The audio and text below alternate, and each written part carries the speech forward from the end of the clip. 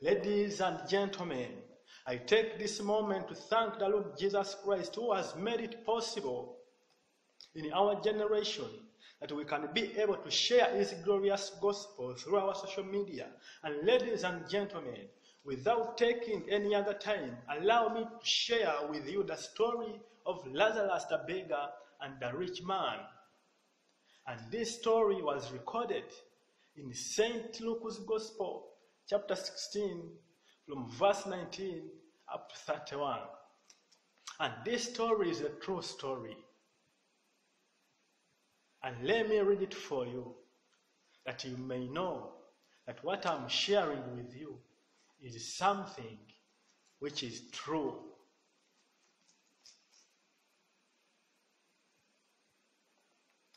There was a certain rich man which was clothed in purple and fine linen, and fared sumptuously every day. And there was a certain beggar named Lazarus, which was laid at his gate, full of sores, and desiring to be fed with the crumbs which fell from the rich man's table. Moreover, the dogs came and licked his sores. And it came to pass that the beggar died, and was carried by the angels into Abraham's bosom. The rich man also died and was buried. And in hell he lifted up his eyes, being in torments, and seeth Abraham afar off, and Lazarus in his bosom. And he cried and said, Father Abraham, have mercy on me, and send Lazarus that he may dip the tip of his finger in water, and cool my tongue, for I am tormented in this flame. But Abraham said, Son, remember that thou in thy lifetime received thy good things, and likewise Lazarus evil things. But now he is comforted, and thou art tormented. And beside all this, between us and you there is a great gulf fixed, so that they which would pass from hence to you cannot, neither can they pass to us that would come from thence. Then he said, I pray thee therefore, Father, that thou wouldest send him to my father's house. For I have 5 brethren, that he may testify unto them, lest they also come into this place of torment. Abraham said unto him, They have Moses and the prophets, let them hear them. And he said, Nay, Father Abraham, but if one went unto them from the dead, they will repent. And he said unto him, If they hear not Moses and the prophets, neither will they be persuaded, though one rose from the dead. Ladies and gentlemen, the Lord answered the story of this man who was in hell.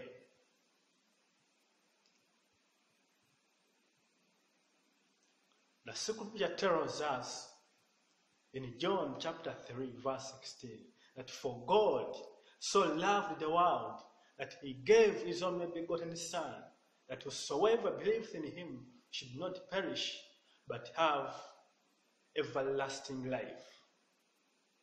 Oh yes, this Son of God was crucified, and he was laid on the cross, and he was buried, and on the 3rd day he rose from the dead. Ladies and gentlemen, God answered the rich man's prayer who was in hell, and he sent someone who rose from the dead, that you may believe. Now I'm asking you a question. Do you believe? Do you believe on Jesus? Because Jesus rose from the dead, and he came as an answer from the rich man's prayer, which he prayed in hell, where he begged, Father Abraham, have mercy on me, and send someone from the dead who will go and testify to my brother, to my family, about the kingdom of heaven. Yes, that person who came from the dead is Jesus,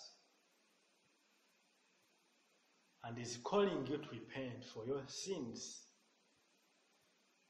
that you may enter into the kingdom of God. You need to repent. You need to repent for your sins, because you were a sinner and I am a sinner.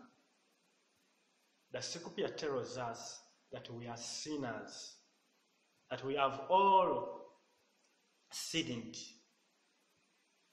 and came short of God's glory. So we need to repent. You need to repent so that you may receive the gift of the eternal life. God loved you. God answered the prayer of this man so that you may have eternal life. Ladies and gentlemen, this is serious. You need to repent for your sins. Because someone who was in hell knew what was in hell, and he cried that you may not go where he is.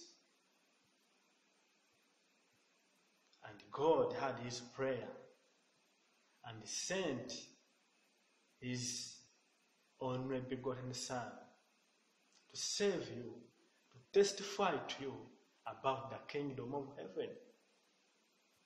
Repent for your sins now and receive the gift of the eternal life. God bless you.